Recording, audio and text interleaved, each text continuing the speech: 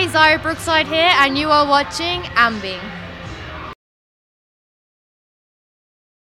Hey everyone, it's Alicia, and I would like to welcome you to my interview with Miss Xia Brookside. Oh, thank you. Thank you so much for having me. Thank you so much for joining me today. Thank you, yes. It's an awesome day for you as you're making your debut with RISE at RISE Ascent. So how are you feeling so far? Oh, wow. When they messaged me, I was like in super shock. Really? I was like, right, it's like one of my biggest shows so far in America, so I was like really looking forward to it. That's amazing. And like, the crowds are great, you know? Wow, that's really good. And you actually had your debut match in 2015, First Class Wrestling. So Yes. when you think back to that match, what runs through your mind? What's the first thing that comes to mind? Oh, well, the girl I wrestled, Lisa Fury, is like one of the best female wrestlers that England has to offer. She's been wrestling for so long, like I remember watching her as I was growing up. So like that match means a lot to me. But watching like back, I can see like how much I progressed in that time. It's really good. It's always when you look back at old footage, sometimes you're like cringing, but then you're like, you know what? No, I'm way better now. Because my thing is like everyone starts somewhere. You know, like everyone has that match that they look back on and they're like, ah. Exactly, right? Well, of course, I introduced you as Miss Xia Brookside. Yes. So when was the first time you were kind of coined that? Where did the whole Miss thing come from? You know what? I don't even know. That just Really? happened. Like Miss Xia Brookside. I don't know. It just I just got called that one time and it stuck. It just stuck? Yeah, it just stuck. And then everyone started calling me and I was Yeah. like, oh, I'm a Miss Miss. now. What are some other nicknames that you have, whether ones now or ones you had growing up? Oh, growing up, I had so many. Titch was one because I'm so small. Oh, Like okay. Titch, like Yeah. small. Zybo. My dad actually calls me Lulu or Luby Lou. Luby Lou? Luby Lou. That's adorable. But I had a few. I Okay. definitely had a few. Yeah. Well, you are the current IPW UK Women's Yes, Champion. I am. And you're going to be defending that for the first time on American soil very soon. So Yes. do you still get nervous whenever you have a title defense coming Oh up? yeah, 100%. You know, like that title is like a huge thing, not just for me, but for like the company, for England itself. So like I already defended it in Japan, which was really fun. I've defended it in England, so now like America's the next one, and I hope to make it a world title. You know, that's what my plan is with that. Your photos from Japan looked amazing. Not just the ones of you in the ring, but just you like having fun there. So do you just want to go back? I can just... Oh, I'm so ready. Yeah? Yeah, my next tour, which actually has just been confirmed, I'll be going back in July for a month. Okay. So they made a huge deal about making me a Stardom member, which was really nice, and like accepting me into the family. No big deal. I got my tracksuit. Yes, right? As soon as you give you like Right. the black and white one, Yes. it's like, you're official. Yeah, it's got gold on it. Oh, really? Okay. Yeah, it's pretty snazzy. I'll show you. Yeah, You can take a please. picture in it. Ooh, now I'm excited.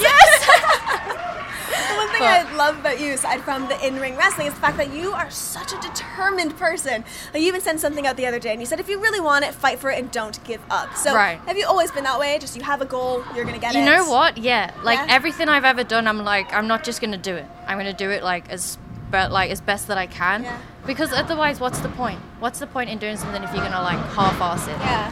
So I'm like, wrestling now is like that next thing. Like I'm gonna do it. I've wrestled in 5 countries already, and it's only been 3 years. Insane. So I'm like really excited Sky's now. the limit, really, right? Right. When you think that way. Or even higher. Ooh. You know? What's higher than this? Who knows? Okay. Who knows? But Wow. there's something out there, right? Groundbreaking. Yeah, I love it. Yeah, that's just my thing. Like, just follow your dreams. Like, there's going to be so many people. I always say, like, it's 100 to 1. 100 people are going to tell you can't do it, and you'll have that one person, if you're lucky, that will tell you can. Like, when I was in school, and they're like, what does, like, obviously growing up, my dad being a wrestler was like, well, it's fake, blah, blah, blah. And I'm like, all those people that told me I couldn't do it, I now look back, and I was like 16, debuting, and now I've done so much, so I'm just like, yeah, I love it. I was in the same position because when I was about that same age, I decided to do this rather than Right. the typical things that everyone else was doing. So Right. many people were like, you can't do it. This is a ridiculous dream. And I'm like, you know what? It almost just motivates you. You're like, screw it. Yeah, now I'm gonna prove do to it you just- that I can do it. Do you have that? That was like something that really lit a Oh, fire in your yeah, ass? because I'm like, Yeah. well, you're going to tell me I can't do it, so now look, I did it. Yeah. I'm still doing it, and I'm going to keep doing it until I physically can't do it anymore. It's like literally just the beginning for you. Just a Yeah, few this years is just the in. start. This is just the start. There's so much that I want to do. I want to travel like way more over the world. Like I might have a chance to go to China, Wow. which I'm looking forward to. I've been messaged from like Italy, so I'm like insane. stepping into all these new countries. I'm really excited. I have a couple of tweets from you here that I would like to hear a bit more about. Oh. So the first one you said, I never know what to do with days off. I always end up taking a nap. and you had a little cry face, and you said, the worst. It's so bad. I feel so lazy. Because like every day off? Right, every day off I end up taking a nap. Because like, I think because I'm so hectic when I'm on, that like I'm resting, I'm training, I'm going to the gym, I'm doing everything I can, that when I have a day off, I'm like, what do I do with myself? And people are like, you gotta rest. And I was going to mid-breath in Japan every single day, to the point like one of the girls was like, Xia, you need to take a day off. Because I was training in the dojo as well as that. Yeah. And my body was just like, hated me for it. So she's like, take a day off. And then I just end up feeling like really lethargic. Like I've got no energy on my days off at all. It's ridiculous. Maybe that's your body telling you, like, yeah, my body's like, no, yeah. My body's like, don't rest. It's bad for you. Right. And then the other tweet that I have is, you said, after a trip to the salon and bleaching a test strip of my hair, absolutely none of the pink shifted. I think it's a sign. Pink is my color. Oh my God. I was in that salon for so long. So I went in and I was like, this is my new plan. Because my hair used to be like silvery with blue tint in it. Mm-hmm. So I was like, I want to go back to that, but maybe add a little bit more blue, obviously, for the new gear. And then, so she cuts a section out, she bleaches it, she like washes my hair and fixes it up in the time. And we go back to the hair, didn't move. It was exactly the same color. And I'm like, what like percentage peroxide did you use? And she's like, 12%.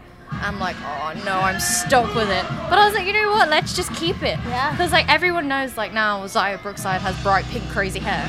And then in Japan it's like anime character. Yeah, it's true. So I was like, I'm just gonna keep it, see how long it goes. It's like snapping off and my hair hates me, but I like it.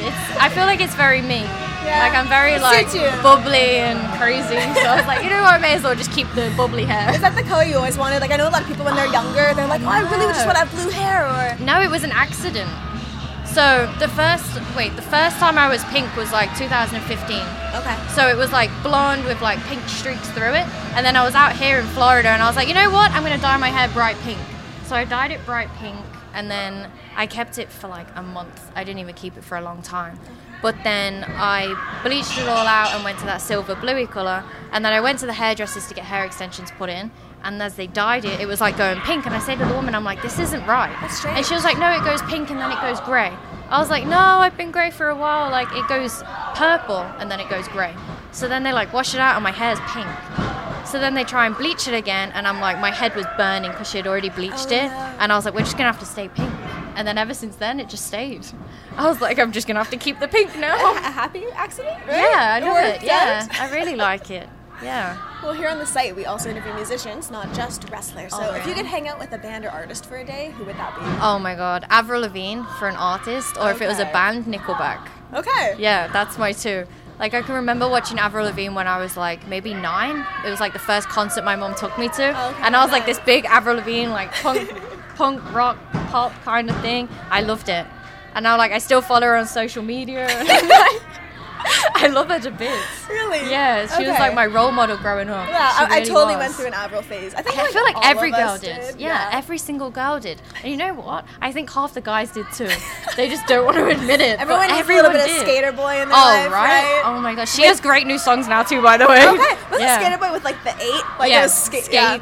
Man, I remember those days. Yes, it's great. She's so out there. Like, she is herself, and I feel like that's what every wrestler needs, and that's what like every girl needs growing up.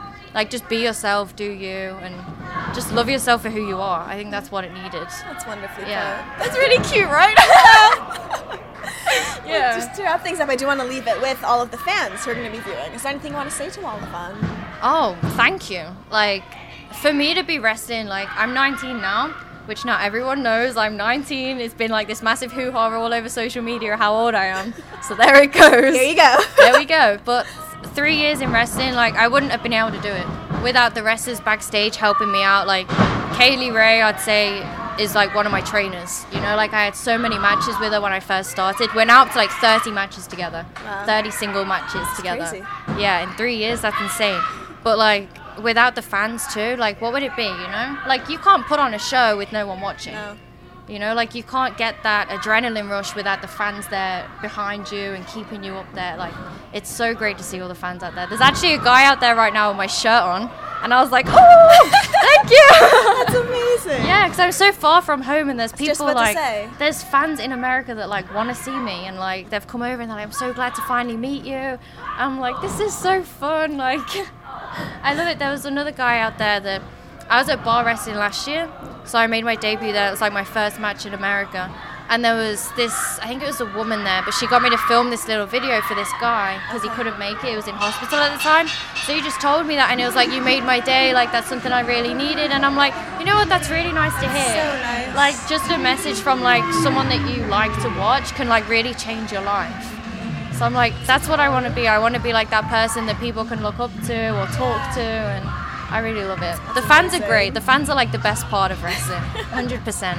Can you imagine it without them? Just like hearing all the grunting in the ring, how weird that would be. That would be so weird. That'd be very strange. That'd be so weird to just wrestle without the fans there. That'd be so weird. Well, luckily, you have lots of fans, so that is Yeah, not we the case. do. Yeah, I'm like, what would you do? Like, I just want to say thank you so much for joining me today. oh no, thank you so much for having me. I've loved My it. pleasure. Thank you. And remember, to everybody viewing, you can visit us at aliciatoot.com for all exclusive interviews and features. See So ya. follow her. Follow her.